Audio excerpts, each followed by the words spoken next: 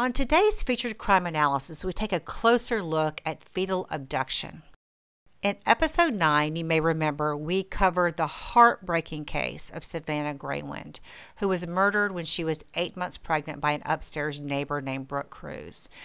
Brooke Cruz lured Savannah to her apartment, strangled her to death, cut the baby out of her womb, and pretended to have just delivered a new daughter. She was quickly caught. The baby luckily was unharmed and returned to the biological father, and Brooke will now spend the rest of her life in prison. I was really sad to learn that a similar crime occurred on April the 23rd of this year, when pregnant 19-year-old Marlon Ochoa Lopez was strangled to death by 46-year-old Clarissa Figueroa and her 24-year-old daughter Desiree. Marlon died, and her baby suffered irreversible brain damage during this crude delivery. Fetal abduction, though, as this type of crime is known, is extremely rare. Out of 4 million births in the U.S. alone each year, there have only been 35 documented cases so far worldwide where women have attempted to forcibly remove fetuses from expectant mothers with the intention of passing off the babies as their own. As rare as they are, though, there does seem to be a pattern to these crimes.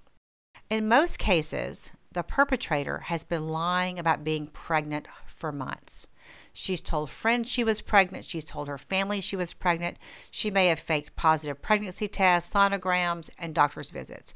She may have purchased baby clothes or decorated a baby's room. As you can see, there's a great deal of planning and manipulation that has already gone into this charade. So why in the world would somebody do something like this?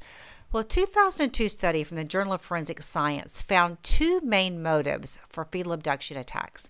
Number one, to keep a partner, and number two, to act out some kind of childbearing and delivery fantasy.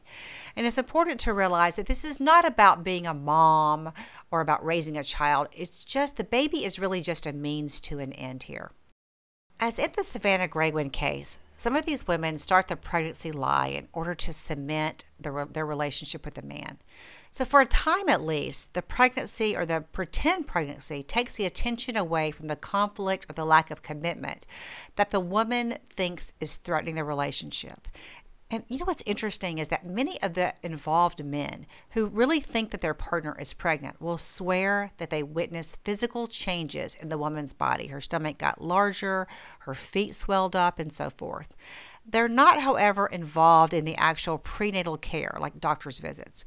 Sometimes this is by choice, and sometimes it's because the woman finds a way to keep her partner from attending. And of course, in addition to the agenda of keeping or solidifying a relationship with a man, there are the normal perks of pregnancy. So there's the emotional support, the interest in the details of the upcoming baby, and so forth. This is certainly a huge added or even sometimes primary incentive. Just like the pregnancy is planned or the hoax is planned, the actual abduction is also carefully planned. In almost every case, the perpetrator acts alone, almost always using some form of deception when she establishes contact with her victim. So for example, she might claim to be pregnant too and bond about this. She might offer her free baby clothes or furniture. She may befriend the victims weeks or months in advance.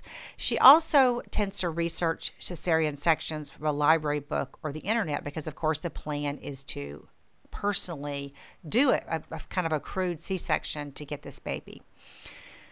You know, while we might be able to relate to the desperate need to hold on to a crumbling relationship or the need to get sympathy or attention from others, it's really almost impossible to understand how a woman could go from faking a pregnancy for whatever reason to committing a horrible crime. I mean, even someone who goes into a maternity ward and kidnaps a baby is really different from this perpetrator who is willing to commit murder to get what she wants. However, the women in most of these cases are not psychotic. They have not lost touch with reality. As a matter of fact, they're conducting fairly elaborate pregnancy scams that indicate a decent grasp of what's going on.